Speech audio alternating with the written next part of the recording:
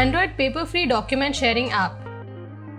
This is an Android-based project, and here we have the source code open in Android Studio written in Java. So let's get started with the project. The user would first need to register by entering their name, email ID, contact number, address, city, and password. After registration, the user can log in using their credentials. The user can update their profile picture. They can view and manage their profile and change their password if they want.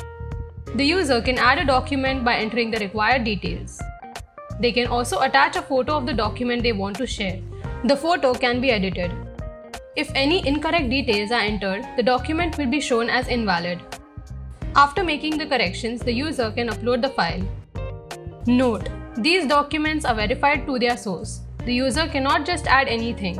In our case, we have a table called Document Hub. The data should be in this table to add a new document. The user can share the document with others. The document can be shared by searching the other user's name or user ID.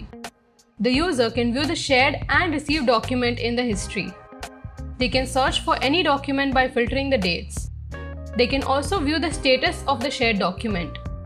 The user can log out from the system. The user can log in using their credentials. They will get a notification every time someone shares a document with them.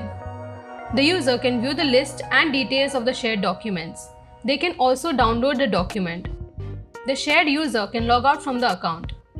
The user can go back to the first user's account and log in again. The user can remove sharing access if they want. After the user removes access, the document status will change automatically in the history.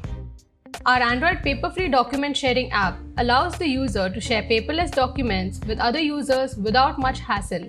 And please do not forget to like, share, and subscribe.